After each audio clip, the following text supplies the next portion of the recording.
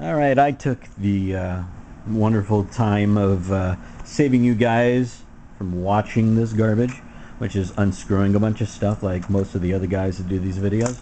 So it's already unscrewed. So what normally would be there, because I know what you're looking at, wait, this is not what it looks like for me. This is what it actually does look like. You see? Okay, without the Kleenex.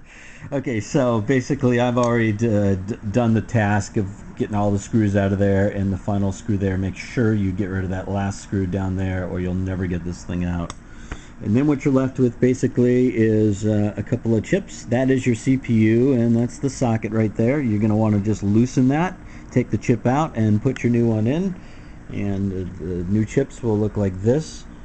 And on the bottom side you'll see the pins. Just look for the top where you've got the little arrow. See it? Arrow? The pin layout's just slightly different, and when you look at the zip socket, actually you can't since the chip is in there, but you'll find that it will match and it'll be an easy fit.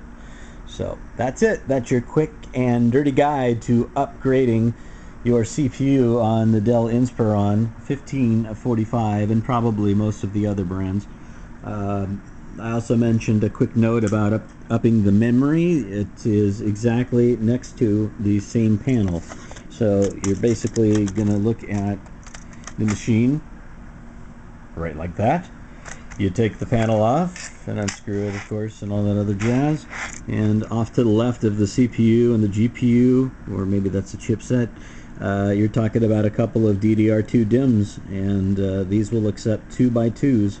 So right now there's 3 gigs in here. You can put 2 and another 2, scrap the 1, and you're good to go with 4 gigs. The machine does run even with that Pentium Core Duo piece of junk in there. It did run 64-bit Windows, but we're going to really take it to the test with one of these Penryn chips and see what we can do with a 2.4 clock in a machine that was probably never designed to go that high, but you never know. Alright, this is Scott. Thanks again for watching. We'll see you next time.